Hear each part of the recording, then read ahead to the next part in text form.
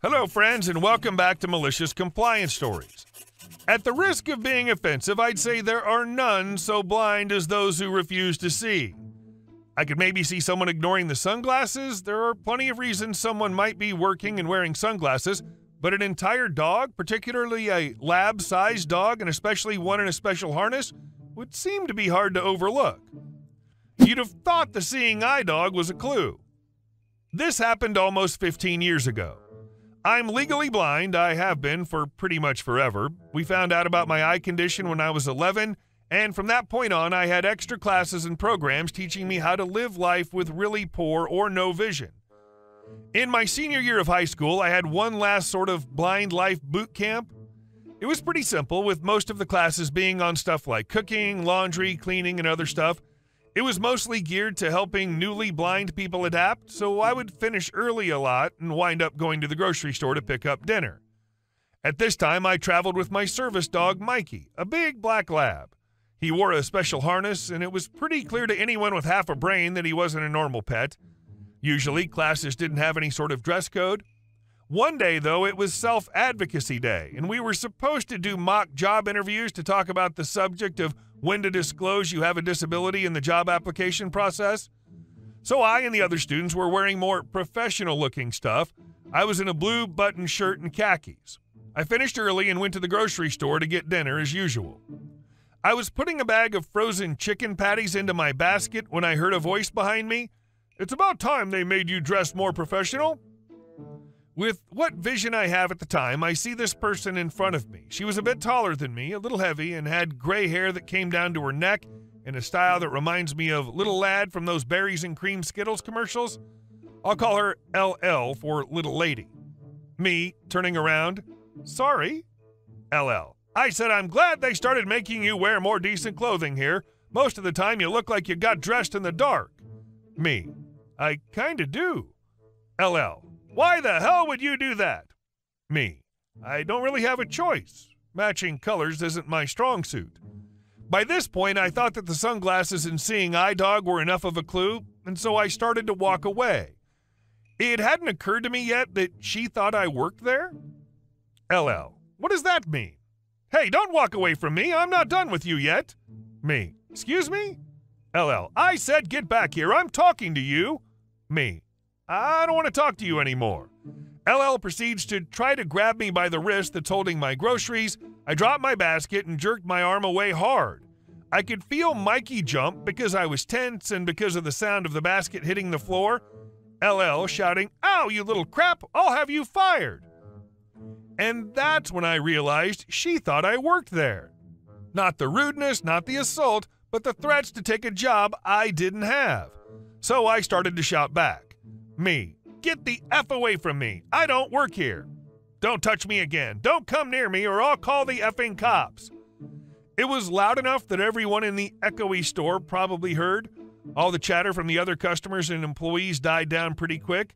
LL, carried away by the momentum of her power trip, continues ranting and threatening and following me as I walk away, but keeps her distance. My dog is pulling as hard as he can to get me away from what he thinks is danger. I even left my basket of food behind. At some point, LL ceases her following me, and I left the store without buying anything. I didn't go back to that store again.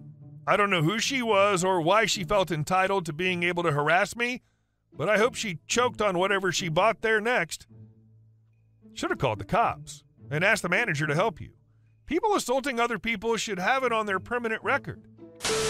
And our second story. Being told to shut up and what happened after.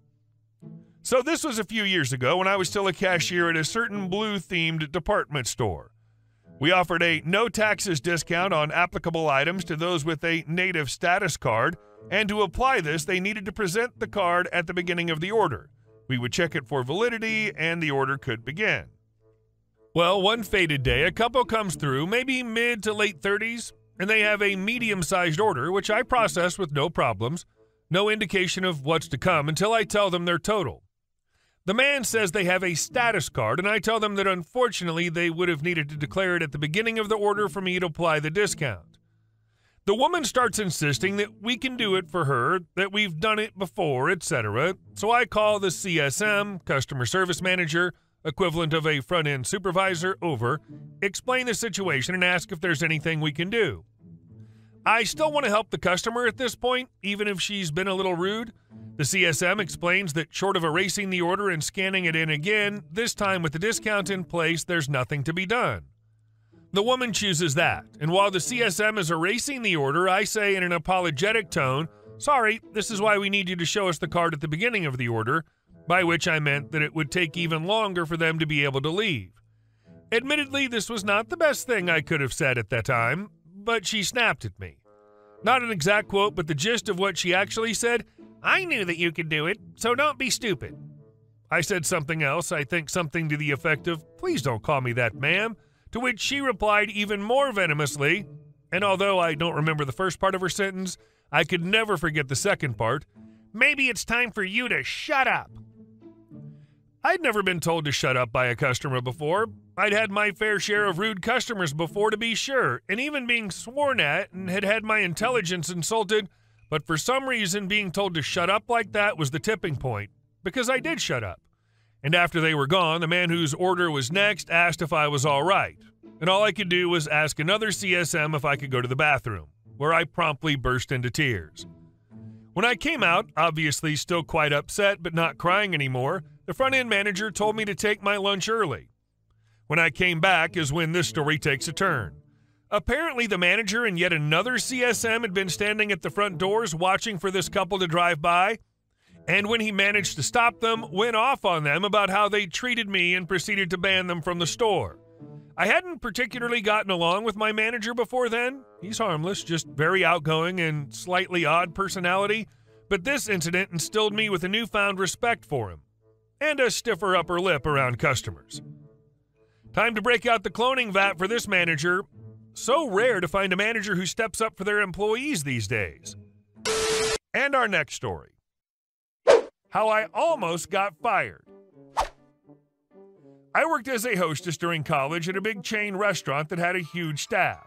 My location was the management training location for our region, so we had a lot of new managers cycling in and out. Most of them were promoted servers or bartenders from different locations and had no management experience prior to this. I never loved working at this location, as a lot of the new managers were on a little bit of a power trip. Kinda comes with the territory as new managers. So after a year of being berated for issues that were completely out of my control, I finally got a new job and put in my 2 weeks. I handed it directly to our GM, thanked her for everything, and was set to leave on good terms with the company. Fast forward 2 weeks, and I received a notification that my schedule was set for the following week. I called the restaurant and reminded the on-duty manager that I was no longer an employee and they would need to put someone else on to fill my spot. They apologized and moved on. Another 2 weeks pass and I get the same notification. I once again call the restaurant to remind them. They again apologize. Before I hang up, I say something along the lines of, "Hey, make sure you make a note of this because I'm going out of the country next week and I won't be able to call if this happens again." They agree and we end it there. So this is where it gets dramatic. I'm on vacation in Spain and I get an angry string of texts from a new manager at the restaurant reminding me that I'm 5 minutes late and if I don't arrive in the next 5 minutes, I'll be written up. I text back saying, "Sorry, I know you're new, but I put in my 2 weeks over a month ago. I don't know why I'm still on the schedule." New manager replies saying that although that may be the case, it's absolutely unacceptable that I'm missing a shift I'm scheduled for, and if I don't come in, I'll be written up and in bad standing with the company. I respond explaining that I am out of the country, and although I'm sorry for their situation, I am no longer an employee, and there's nothing I can do to help. I then receive a string of at least 15 messages back to back, and let me tell you, they were the most unhinged messages I've ever read. They went from calling me unprofessional to an arrogant brat. Mind you, I never worked with this woman. She started after I left. She accuses me of lying and being lazy, saying that if you quit a job, you need to give notice, and I should be ashamed of what I've done to the restaurant. Of course, I took screenshots of the conversation and sent them to one of the other managers. Last I heard, she was suspended and then demoted back to her original position at a different location. Definitely for the best. You saved a number of people at some other restaurant from having to deal with her. Well done. And our last story. Rich guy wants to stop kids from having fun for no reason, complains to HOA. A little background. My friend lives in a gated community. He's on the HOA board since he's in construction and handles the community's needs if needed. The houses there range from middle class to I crap money. I'm talking see-through infinity pools so you can see butts at eye level, fully equipped 4 or 5 car garages, a 2-bed space for the maid, and of course seating areas suspiciously convenient for doing drugs. These houses are usually located by themselves, no neighbors, at a cul-de-sac. This means the road is usually free of traffic and pretty safe for children to play, which is exactly what kids did once summer or any other holiday came along. They would ride bikes, race, and do other kid stuff. A couple lived at one of these houses. Let's call them Mr. Walton and Mrs. Walton. They were grade A jizz muffins. They'd throw parties every weekend. It almost always resulted in crap being thrown on the street, burnt rubber from cars smoking their tires, and so on. HOA cited them many a time, but they would just pay the fines and carry on. Mr. Walton and his wife never liked kids playing in front of his house. No idea why. It's not like they could hear the kids since the front lawn was pretty expansive and they had a gate. So Mr. and Mrs. Walton would complain to the HOA citing kids' safety, and my friend would go talk to them. Keep in mind that my friend's a homeowner too. It'd go like this. Friend, I'm here to talk to you about the complaint. Mr. Walton, yes, when is the damn HOA going to take care of it? Friend, I actually want to discuss the issue and maybe we can find another solution. Mr. Walton, just do it, okay? Friend, but we cannot ask parents to stop their kids from playing, and we can't stop kids from playing on this street since it's the safest area they can play in while being close to their own houses. Mr. Walton, it's not safe for them to be playing out there. What if I hit a kid? I don't want the liability. So just take care of it, okay?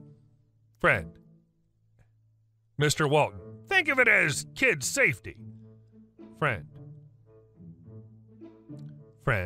I'm sorry, we just cannot do it. Even if we did, we cannot enforce it. Mr. Walton, I'll be speaking to the HOA's president.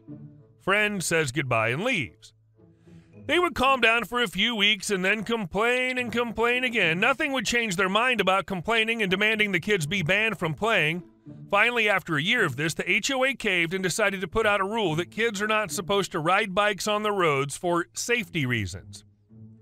Enter my friend, let's call him Frank, in his malicious compliance. Frank knew Mr. Walton had an expensive car that he loved to show off. This car rode really low, think 3 to 4 inches. Frank convinced the HOA that the rule would never stick and the only option was to install speed bumps, speed breakers, speed cushions, traffic calming devices, slow your roll broski devices on the left and right sides of the cul-de-sac part where Mr. Walton's gate started. The maximum allowed speed hump height by law is 4 inches. Guess which ones Frank decided to install? The HOA still received complaints from Mr. Walton, only now the complaints are about these speed humps catching the bottom of his favorite car. Mr. Walton wants them removed and says it's damaging his cars and the cars of people who drive to his house for the weekend parties. HOA responds and says, we cannot do it in the interest of kids' safety. Read, think of it as kids' safety, F-face. Mr. Walton had to drive his low-riding cars diagonally. Kids still played between the speed bumps, using them as boundaries for their games. HOA needs to have a meeting without the Walton family, agree for 6 months to trial doubling fines for rule violation. Everyone starts being really careful, and suddenly nutsack's paying many, many tens of thousands of dollars a week to the HOA. Hey guys, thank you all for watching the video. I'll see you in the next one.